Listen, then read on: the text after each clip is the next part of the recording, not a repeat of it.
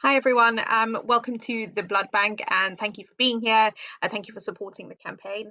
I'm just going to give you a quick account of my first time donor experience. I went to donate blood for the first time in March this year. I was initially having a little bit of difficulty registering online, so I actually gave the blood.co.uk team a call, and an exceptionally helpful person took me through the whole process, set me up with a donor account, and I managed to book in for a couple of weeks from that point.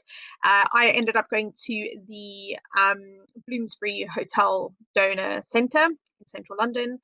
I arrived, and one bit of advice at the outset is to read the guidance that's sent to you. I must have skimmed it, and I hadn't eaten within enough time, which meant that once I had been registered and checked in, I was sent to eat an enormous amount of biscuits and drink a whole lot of juice in order to make sure that I wasn't going to faint or pass out. I think they, not that I'm prone to doing that, but they don't know your how you're going to react, as it was my first time.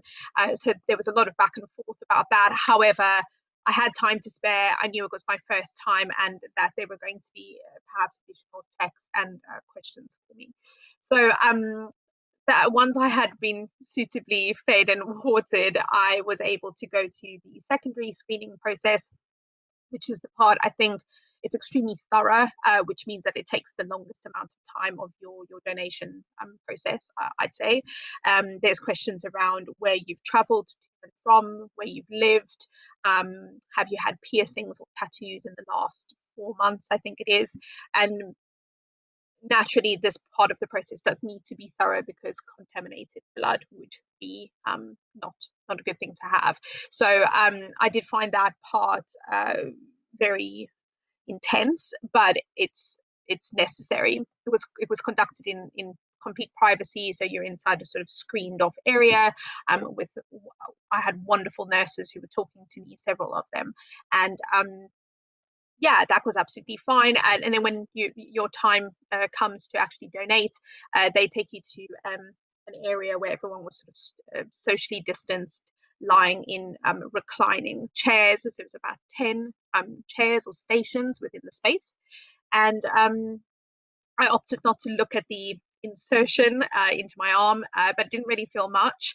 You're given a card of a couple of exercises to do to keep your blood flow going, and the entire thing was over in about 7 minutes. I guess everybody's experience will be different. Your blood flow will be different, the speed of it.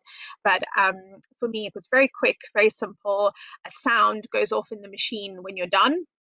Somebody comes over and unhooks you, and then you're slowly kind of come to a seated position and you return back to the snacks area, which was great. I think overall my impression was that it was way simpler than I thought it would be, and pain for my part, pain-free, no side effects.